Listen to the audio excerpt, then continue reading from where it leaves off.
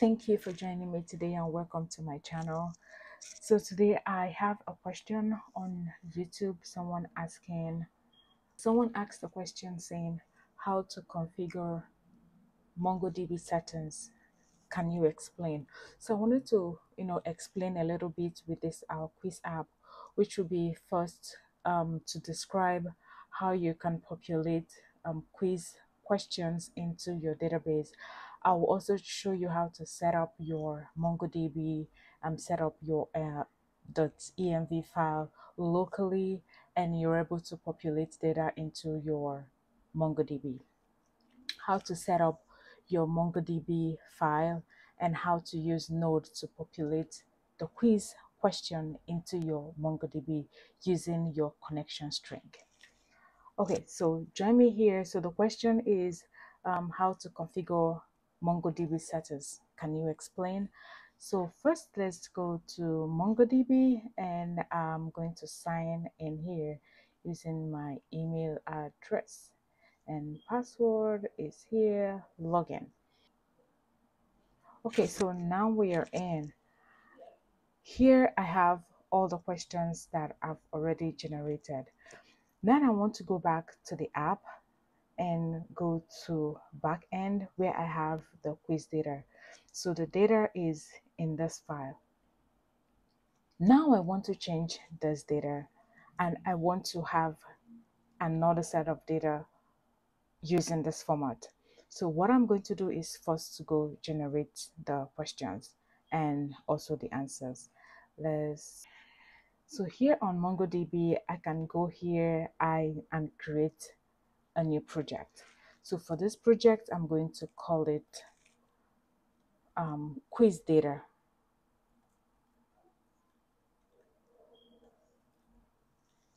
Quiz data, nothing here. Next, add permissions, add members. That's fine. I can create project. So once I'm on here, I'll have to create a deployment. Click on here. I'm going with a free tier. This fine. Add sample data set. AWS, West Virginia. This is fine. There are other options. You can, choose anyone that is closest to you. And I will create the deployment.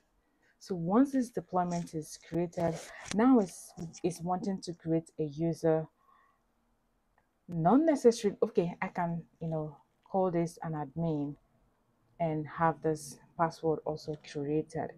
I can copy this out and know that, I can create this database. So choose a connection method. So connection method, I'm using MongoDB for VS Code. So I'm using this on my VS Code. I can go on here and look for the connection string. So you see the connection string for the quiz is, or for my database, is going to have the username, is also going to have the password, then the rest of the connection string. So what I will do is to click on here to copy that, and I'll come back to my code. Since this is still for the back end, I'll go here and see where you have this on here. Okay, I'll comment this out. So this is the URI I'll be using, or the connection string for my database that I'll be using. The database, I'm still going to call it quiz data. You don't have to set that beforehand.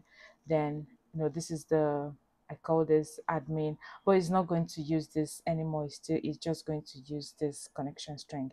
So where is going to use this? You see, this is where I'm going to put my data, and this is the script that is going to populate this data. So this is just a JavaScript. So it's going to use mongoose. You have the questions, which is going to come from questions.js. So questions.js, first, what it's going to also do is to look at the options and look at the question itself, a schema that looks through the questions and know what the answer and the number is, and it's going to export this to populate db.js, and it's going to copy all this data, and you see where this is where I'm, calling the connection string on here using .env, because I saved my connection string in .env file. So it's going to call this on here, and it's going to push the data to my database. Then once we do this, we can go back to confirm if this is generated. So once we've copied the connection string, we don't need to have this on here. I can close and go back to and close all these ones out, go back to database. For you to see there is nothing in here, I go to my collection, there is 0 database.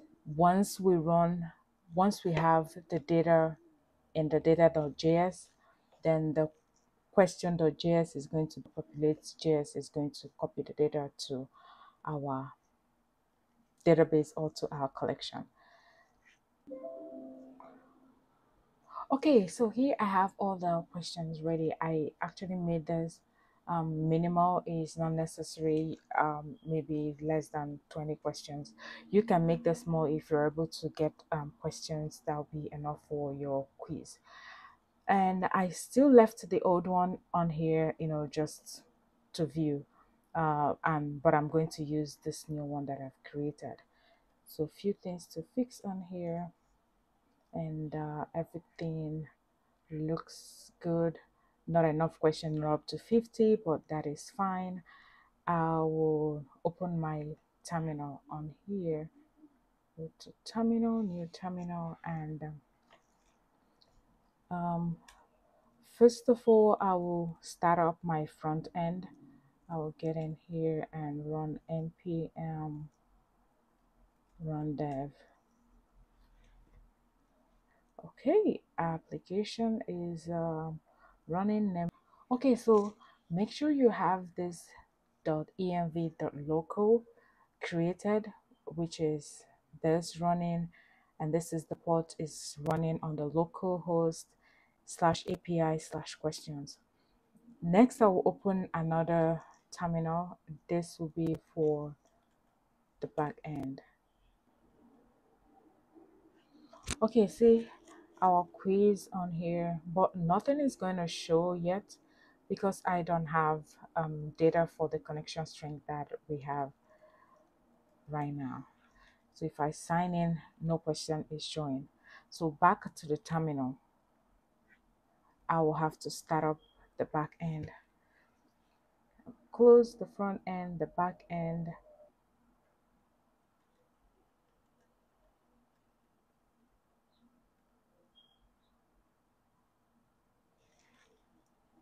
Okay, so npm run start, the back end is started. Let's see if there is anything in our quiz. Nothing, because I haven't populated new data yet. Let's see. At email.com. Nothing yet. Okay, so back here, and I'll open another terminal because I have these two things running. I will go here and let me close out this, and close out this. So this is the new data we have. And so the scripts that we are going to run here, remember this is for the back end. Our concentration is to run this script. That will be node. Let me be sure where I am. ls, I have to cd into backend, then I'll do node and let it work. Okay, connection established, data successfully imported to MongoDB. Okay, let's cross check that on here. We are here. I'll refresh and let's see. Oh yeah, you see our new data is in here. So it's 16 questions. So this is all good. Back on here and see that back end is still running, front end is still running. Let's check out our quiz and see. And email.com and see if Okay, it's not working yet. Let me stop the back end and start it again. So this is the back end. I can cancel this and start it again. So it's connected to MongoDB. Let's refresh this.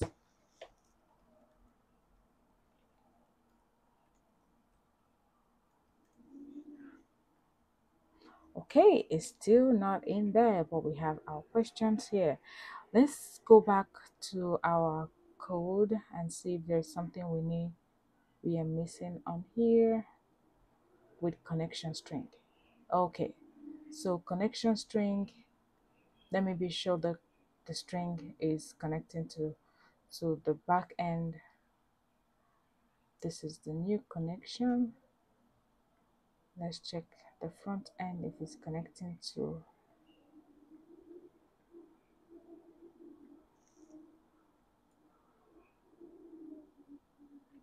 Oh, this one is still for the API.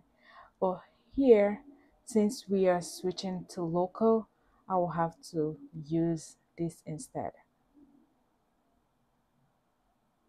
Okay. Now I'm going to copy and comment this, paste it on here, copy this one,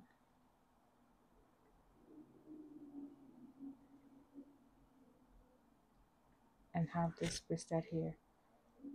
Okay, you see our back end data is now showing. Yep, let's load our application again. Oh, it's on here already. Let's refresh. At email.com star quiz. The questions are here, so you can answer randomly. Now I'm just going to answer everything and get to the end of it.